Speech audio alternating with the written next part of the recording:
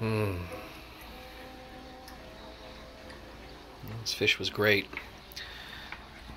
But I'm getting full. Are you getting full? I'm getting a little full. Okay. That's right. Maybe we'll have to do something with this in the morning.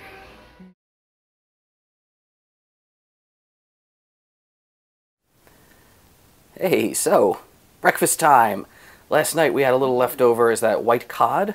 Yes, it was white cod. And it was, delicious. Preserved lemons. Oh my God. I'll show you guys sometime. And we don't want to waste it, so we are going to have this amazing... What are we having with the eggs today? Well, this is going to be, if it were just a flat bottom dish, it would be eggs, sheared eggs, but since they are going to be eggs with stuff in a bain-marie, we're going to call them eggs en cocotte. So I'm going to create like a little base of cream, heavy cream at the bottom of each of these dishes. The reason I'm doing that is because it's going to make it nice and slippery inside the dish. I'm going to add a little bit of onion in the bottom down here in each one of these.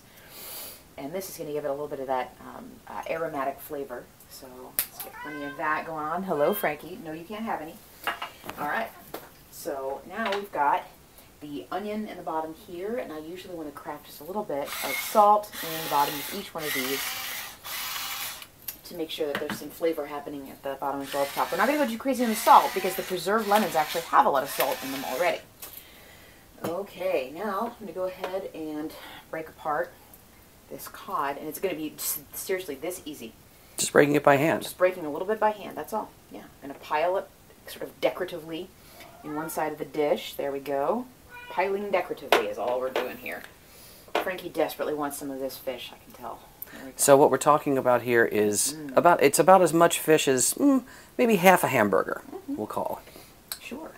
All right. That's my guy's cooking sort of hamburger. measurement. There we go. All right. And then we go ahead and now that we've got the fish in there, I'm going to crack the egg into it. So let's go ahead and pop this guy in. And next one.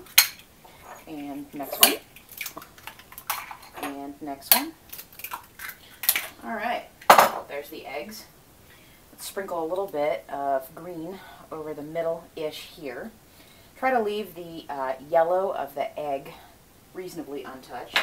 Okay, now let's crack a little bit of pepper over the top again. It's going to make it nice and pretty. Fabulous. Alright, I'm going to just kind of scooch some of this fish down here into the bowl to make sure that the cooking medium catches it. Right. So that's not because you're worried about spilling, that's just because you want it to cook evenly? Just want it to cook evenly. Alright, that's literally all you've got to do. And speaking of cooking evenly, right? We're going to go ahead and turn this into a bain-marie now. See how I'm pouring this carefully? This is boiling water. The stove's been preheated to 350 degrees. Just going to make sure that there is plenty of water in here. Yes, Francis. No, you can't be in the video. I mean, like, get down from there. Come on, cat. Come on. All right, here we go. And ready to go in.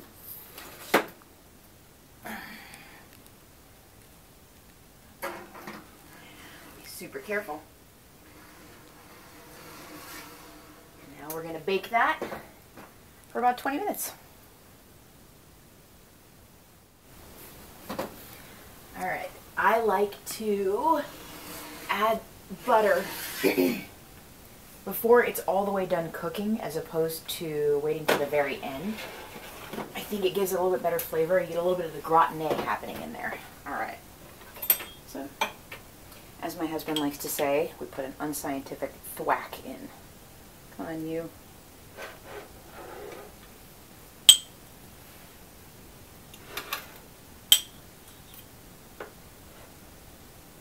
There we are.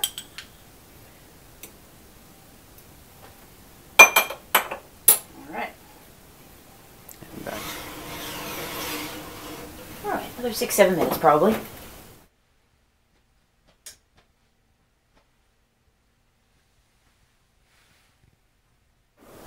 Okay. Oh, this looks gorgeous. There we go. So, what do you think? I think it was pretty incredible. That's a feast day. Okay, this looks unbelievable. Butter. I'm glad. That's the dill we got from Full Circle. I'm glad I started that. So once you kind of get it going here, the cream comes in, the egg is there, all there. I'm just going to have a bite by myself. Okay. Holy crap. What do you think? I think you're amazing.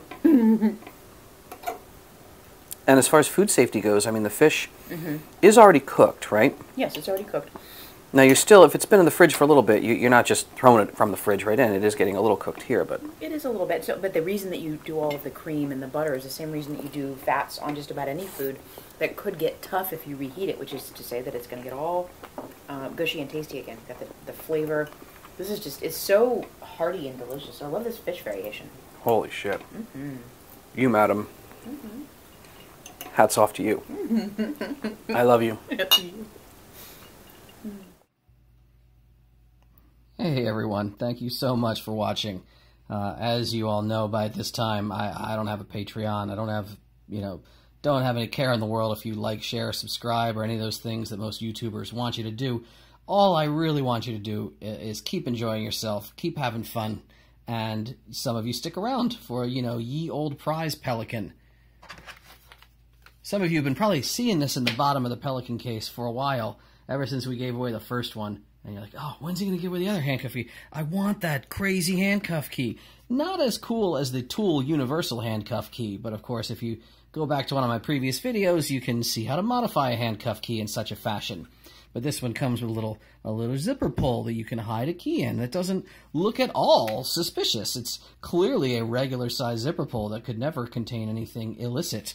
Or you can use this little belt clip job that you can hide a cuff key that way. So yes, if you would like yourself a tactical handcuff key, what you do is down in those comments, we pick a word that is a tasty, wonderful, good thing that you would put into your face. Fuck it. The word is eggs. Nice and simple. Anyone can type the word eggs, not screw it up, not hard to spell, like when I give you strange varietals of wine or types of scotch that are unpronounceable to some people. A lot of people had trouble with Lagavulin, not going to lie. But yeah, put eggs down in comment as part of a sentence or a part of a whole paragraph or just by itself. And then we will randomly, by means of internet magic, choose one of you. And I will reply to you and get in touch and say, hey, you won this thing. I'm sticking it in an envelope, possibly with an appropriate greeting card. And I want to send it to you. So, sound good? Excellent. Keep watching. I love this. I love giving away things from the prize bin. This is marvelous. Have a wonderful day. Stay safe out there.